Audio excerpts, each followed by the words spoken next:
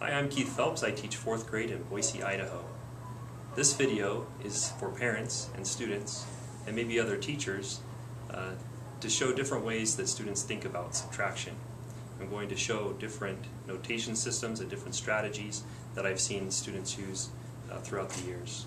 The problem we're going to be solving today is we are traveling 93 miles to Grandma's house. We have traveled 38 miles so far. How many more miles until we get there?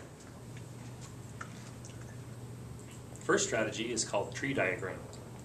The way a student would solve the problem 93 minus 38 is like this. 90 minus 30 is 60. 3 minus 8 is negative 5. 60 and the negative 5 give us 55. So our answer is we have 55 more miles left to go. Another way to use tree diagram might be this. 93 minus 38. If I want to avoid using negative numbers, I can decompose the numbers maybe something like this. The 93 I could decompose into an 80 plus 13. And the 38 I might decompose into a 30 plus 8. Then I can subtract the 30 from the 80, or 80 minus 30 is 50.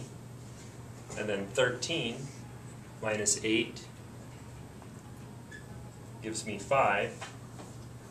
I combine the 50 and the 5 to give a total of 55. Another way to use tree diagram with decomposing might be something like this. I can decompose the 93 into a 90 plus 3, and the 38 into a 30 plus 8. Then I would subtract the 30 from the 90, which gives me 60. But then, if I don't want to go into the negatives again and I want to avoid using negative numbers, I could decompose the 8 into a 3 plus a 5. Then I subtract the 3 from the other 3, which gives me 0. I still have 5 more to subtract, so then I need to subtract 60, take away the 5, which gives me the answer of 55.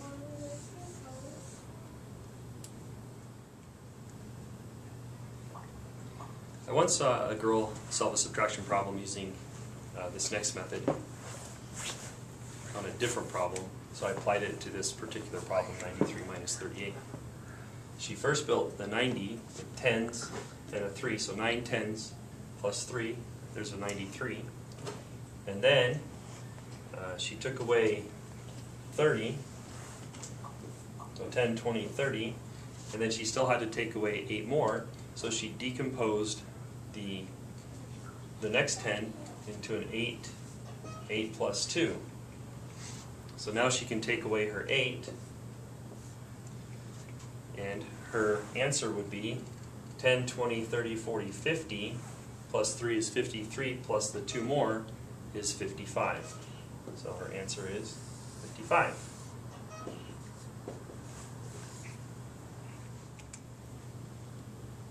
This is called arrow language or arrow notation.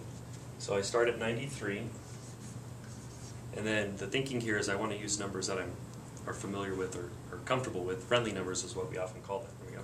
So I start at 93, I take away 3, that takes me to 90, then I take away 10, that gets me to 80, take away another 10, which gets me to 70, take away another 10 to get to 60. So far I've taken away 10, 20, 30, 33, so I need to take away 5 more. I take away 5 more, and that gets me to 55. So in this case, the 38 is on top of my arrows. The 3 and the 5 give me the 8, plus the 3 tens give me the 30 for the 38. Some students may solve it like this, taking less jumps. So they would start at 93, take away 3 to get to 90, and then they could take 30 away to get to 60. They've taken away 33 so far, they still need to take away 5 more to get to 55. So I could also use arrow language building up. So I could start at 38. Maybe I would add 50. 38 plus 50, that's 88. Then I might add 2 to get to 90. Add 3 more to get to 93. So my answer is the 50 plus the 2 plus the 3, which gives me my 55. Or maybe another way to think about it, 38. First go to my friendly number of 40 by adding 2, then adding 50 to get to 90, plus 3 more to get to 93. It's a little bit different order, and as you can see, students can do this lots of different ways, just using numbers that they're comfortable with, that are easy for them to use.